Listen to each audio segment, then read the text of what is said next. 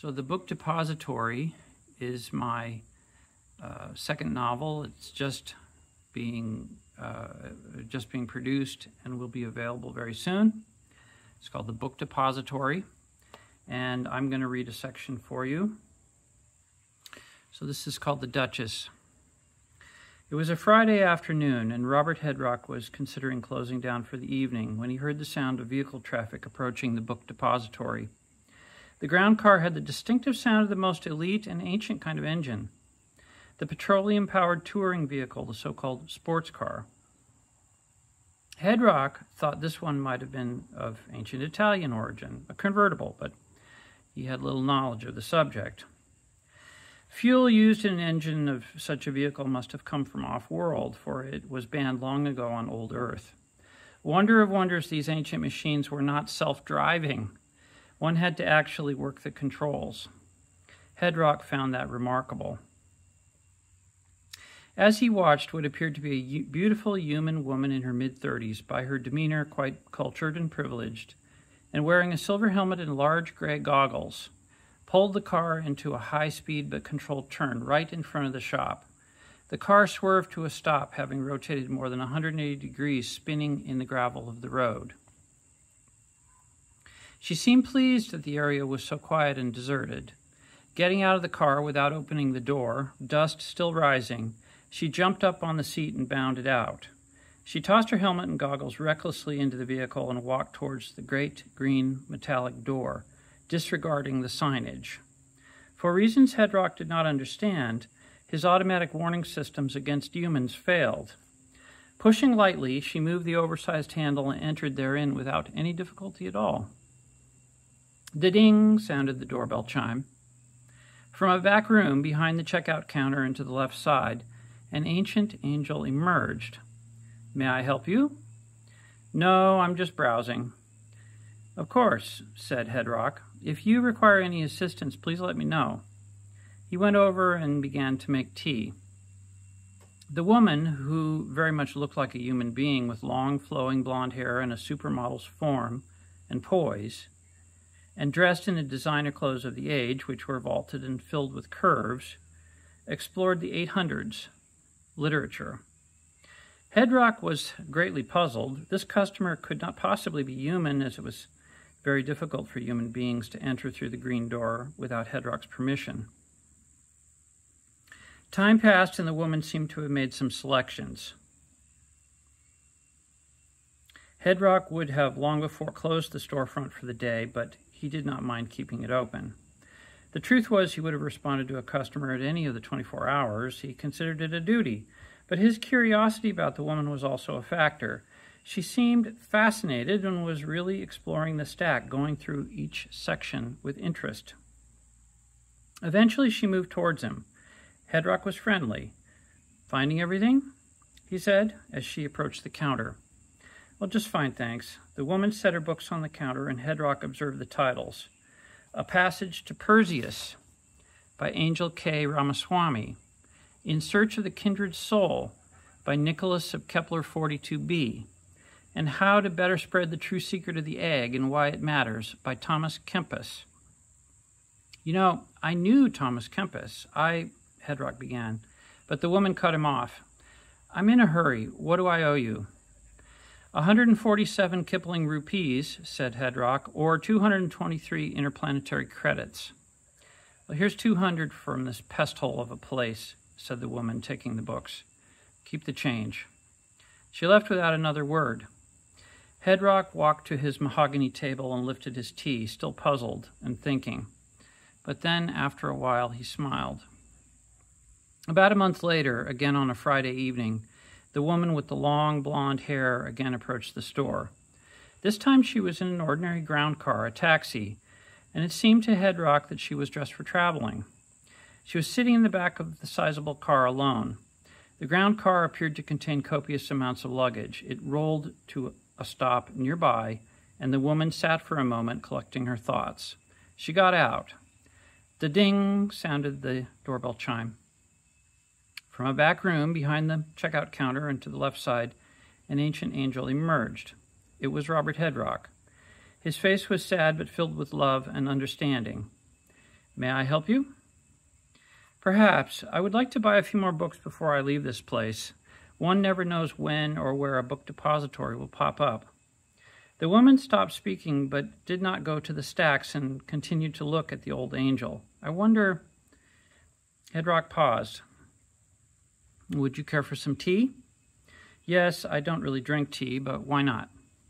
I will make it extra sweet in that case. Our Kiplingshire tea is of a kind that is hardly tolerable to someone from the outer reaches, for example, from the Kepler systems.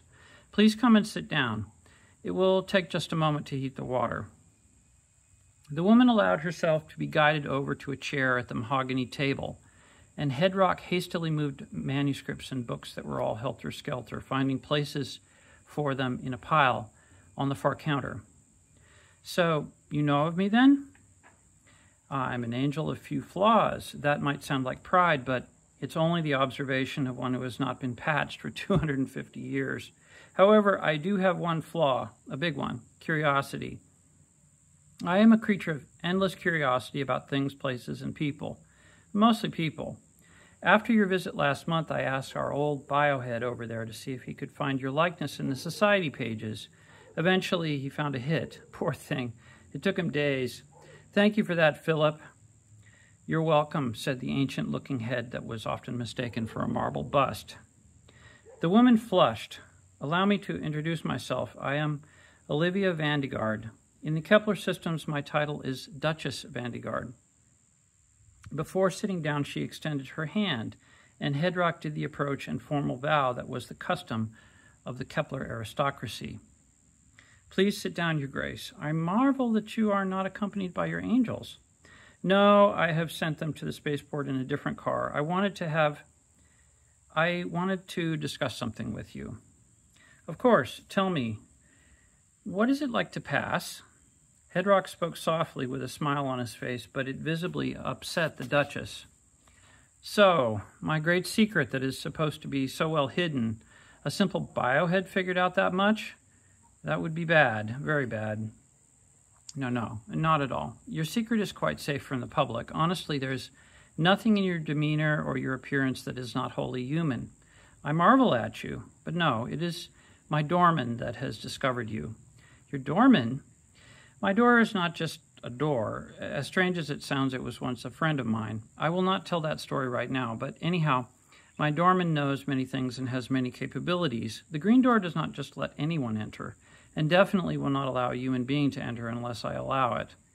It's never failed. I know that in life there's always a first, but, well, what would a human duchess want with books written by angels? Mere slaves, unless... May I tell you a story? Of course, Your Grace. Hedrock got up as the water in the kettle had reached a boil. Please do not mind me as I do this domestic task. I am listening. No, stop there, please. Sit down. It is my wish that I be allowed to do the service. Hedrock turned, somewhat surprised, but said nothing, and returned to the table. The Duchess rose and went over to the tea set and began to put it together. Years ago, it was during the time of the Kepler Civil War, there was a duke named Robert Vandegaard. He was close to the king and had many holdings. His ducal hall was on 1649c, a planet so like Earth that you might find it hard to know you were not on old Earth. It was a marvel. The Duchess brought the tea set over to the mahogany table and began to pour, placing a cup before Hedrock. Would you care for a crumpet, Robert Hedrock? Please. Robert Vandegaard had a son named Noah. I met him when we were both young. I came from an egg in the house of his mother, so we knew each other from an early age. The strange thing about Noah was that even from the first moment we met, there was a connection. Perhaps because the Duke's Hall had so many angels, far outnumbering the humans, and because we were blessed with more activations than one might expect to receive, he was used to angels and allowed himself to believe that we might be equals, that we might even be of the same egg, said Hedrock quietly. Yes, exactly, said the Duchess. Noah and I were like one heart and one mind in two bodies. After a time, we consummated our love, and Noah promised to love me forever. But the Duke did not see things so favorably. When he found out about our love, at first he laughed it off, for he knew that sometimes a young man needs to have a sexual experience or two to learn about the world. And after all, I was a slave. Noah could do with me as he pleased, within reason and with the permission of his mother's head retainer, which he had obtained before taking me. So there was nothing serious in it to the Duke's mind as long as it was not made public.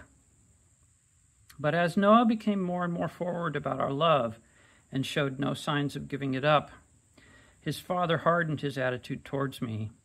He made plans to sell me to another family and get me out of the Kepler system entirely. When Noah learnt of this plan, he did something rash. He took into his confidence a man of the priestly class, and we were married in secret.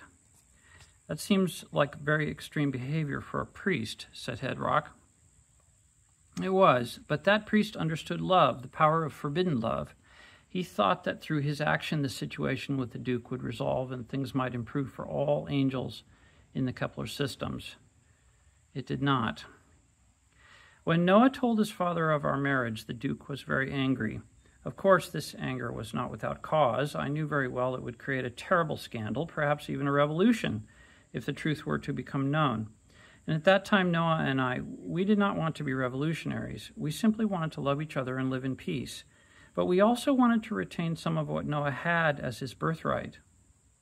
That was probably our mistake. One cannot be a radical and still live a life of luxury in a palace. It was my idea that if we could find a suitable biotechnician, someone with great skill, and also, I suppose, someone willing to break the law, who could do what was required, it seemed possible I could be made to pass as a human.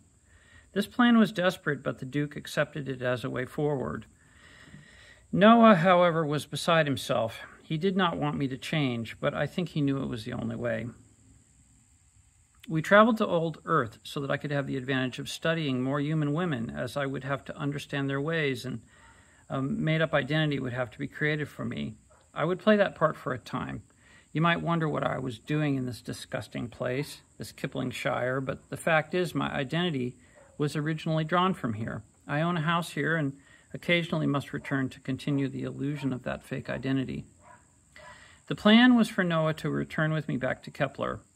I would take a form that would pass for human with a new identity, and we would say that he and I had fallen in love here and married on old Earth.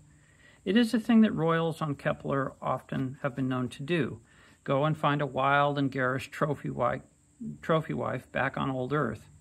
So the story was reasonable enough. It was mildly scandalous, but not sufficiently scandalous to bring on total disaster. Ingenious, said Hedrock. I thought so then, but I'm not so sure now.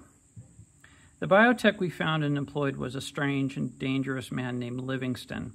He had been fired by Edison Angelics, but claimed to have great insider knowledge of the hidden activations and secret studies that had been done inside the company showing how to create angels that could pass. According to Livingston, he had even done this procedure before because very highly placed customers sometimes requested it. At any rate, we were so desperate we accepted his insane plan. Here Hedrock interjected with a question. Did it involve an egg by any chance? The Duchess laughed. Well, of course you are Robert Hedrock. It does not surprise me that you could have guessed. Yes, I was made to go back into the egg. It was just a surmise, my dear. I apologize for interrupting. I was made to go back into an egg. It was like a death. The required changes were so drastic that an upgrade or a series of upgrades could not achieve the result. The process was painful, and I was conscious the whole time. Hideously conscious. I felt like I was being torn apart. But then came the moment of truth. My love, Noah, opened the egg with a warming beam. The egg split apart, and I tumbled out. I looked at myself in the mirror, and to my joy and horror, I was a human woman. My body even had hair. Livingston said that I would not be able to pass a DNA test, but otherwise, even at the fine structure level, I am a woman. I looked at myself with the satisfaction of accomplishment. But turning to my love, I could see in his eyes at once that something was wrong. It seemed that he could not accept me as I now was. This change did not happen immediately. It took time. But over the weeks when we were supposed to be growing together in human romance, in reality we were quarreling. I told Noah that if he did not love me anymore, then I was willing to stay here in this cesspool of Kipling, as long as required or forever if necessary. I only wanted his happiness. Nothing else mattered to me. He could be free if he wished it, and I would even die and so close out. He could be free. If he wished it, I would even die and so close out this chapter, and he could start over. But Noah was a man of his word. We had married before the great God above and in his sight, so Noah and I returned to Kepler.